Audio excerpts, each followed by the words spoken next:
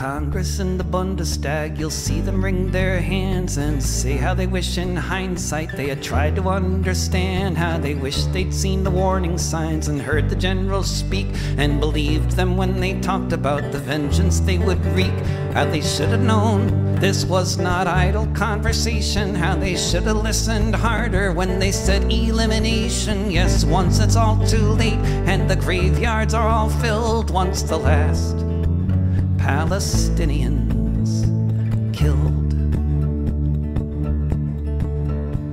On Manhattan Island, in the halls of the UN, the whole world will come together to say never again. They'll open a museum full of relics of the past before those who used to live there resisted to the last.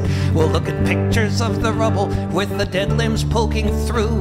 The viewers will shed a tear and wish the leaders knew before the war ended in the way Ben-Gvir had willed. Once the last Palestinians killed.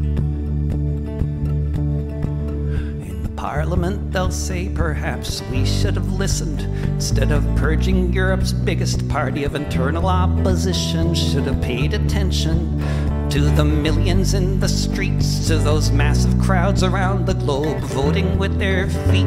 Should have read the signs, should have listened to their words, instead of denouncing all the talk of genocide as just absurd. Should have looked at the pictures of the bodies charred and grilled. Once the last Palestinians killed.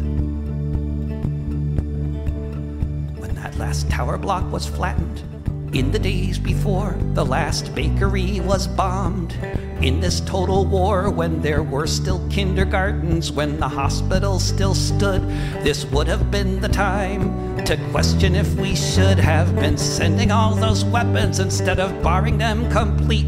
If instead of cheering on the evil enemy's defeat, we might have asked if there was anywhere left for flour to be milled. Once the last Palestinians killed. When the project is complete and they make the desert bloom, once they've finished turning cities into tombs, once the dead are out of sight and buried in the ground, once the rubble has been bulldozed and no one hears the sound of dying children screaming from somewhere down below, once the shopping malls are gleaming and no one needs to know how many babies' bodies are in this soil that we've tilled. Once the last Palestinians killed. Once the last Palestinians killed. Once the last Palestinians